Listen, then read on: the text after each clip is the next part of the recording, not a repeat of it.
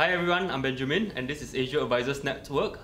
Today we are very pleased to have Tay Kah Lok, or more commonly known as Jiale, Hello everyone. With us today to share some of his insights.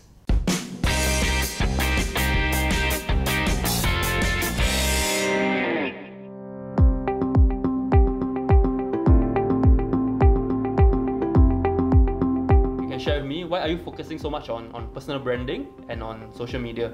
Alright, Ben, the reason why I focus so much on personal branding and social media is because I want to steer my business from client hunting model.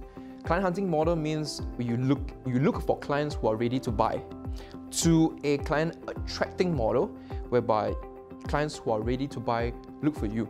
Yeah, so this has always been what I wanted to achieve, and I got inspired by this mentor called Eric Feng who pitched this to me 2.5 years ago.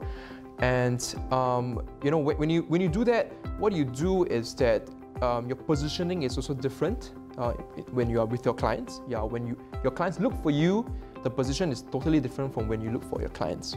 So if I can summarize, it's commodity versus authority.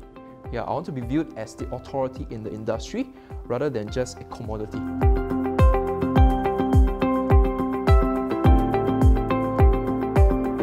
A lot of times when it comes to social media, people feel I'm spending so much time on it. Okay. What's the results? So maybe you can share with us, how has it positively impacted your business? So far, just to give an average, I have received about 1 client per week who are ready to buy insurance, or who are ready to talk about insurance. Sure. And these are people that you didn't know and they approached you because of what you have done on social media. Yes, you're right. Yeah, it could be people who are not I'm not acquainted with, total strangers. It could be clients who refer their friends to me passively without me prompting. It could be a client who suddenly realize they have a need and they come look for me.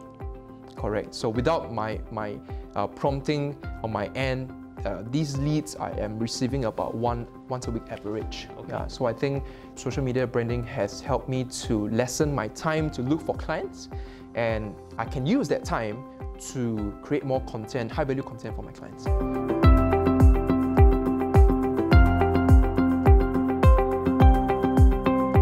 Maybe can you share with me your greatest challenge or the greatest difficulty when you started and through this journey of trying to do more online? Number one, I would think the greatest difficulty is to have time.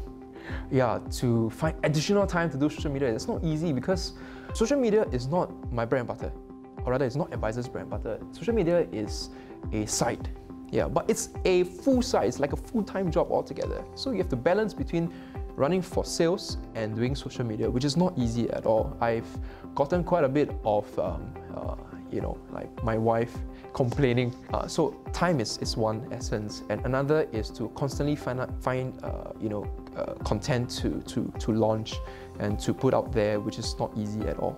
Correct. So there's a lot of challenge. These two are enough to keep me awake all night. Yeah. Social media is also a double-edged sword. Yep. Right? Have you received any negative comments on what you have done? So far, I must admit, not so much. Not so much. At least there's no one particular one that I recall offhand. I think hearsay, there will be people that says that social media is just a fluff. You know, ultimately, you want to bring in the results. The production is what counts. Yeah. So that's what I'm working towards, to ensure that social media will bring in the results, bring in the production on a very consistent basis. So to answer your question, no, not so much of a negative remark so far. I try to keep my content very neutral so that I don't, unknowingly offend anyone in the process. Yeah, sure. Okay.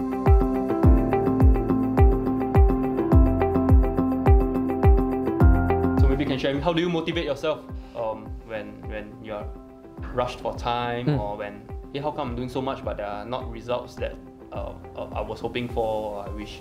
To be very honest, last year I kind of burnt out doing social media because I was launching or producing about average a video a week on the second half of the year. So second half of the year, last year I launched about 22 videos, and I did not get much results from there. Yeah, so I thought, value that you put out in the market will translate to your income, right?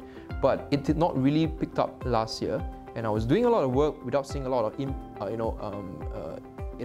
rewards or fruits of a labor, so I got a bit disappointed. And what I did is I kept my passion there by saying that this is what I feel that the industry really needs, because I feel that the industry right now is still full of jargons and still full of complicated, complex concepts. Yeah, so my dream is to simplify this concept so easily that even 8-year-olds can understand. Yeah, even 8-year-olds can easily understand the concepts, and I think that will be a success, successful for me. Yeah, so I kept that goal in mind, and I went on a long holiday, and then I came back fresh and restarted my purpose. Yeah, so that's what kept me there. And of course, winning the award reignited my flame, and that kept me going.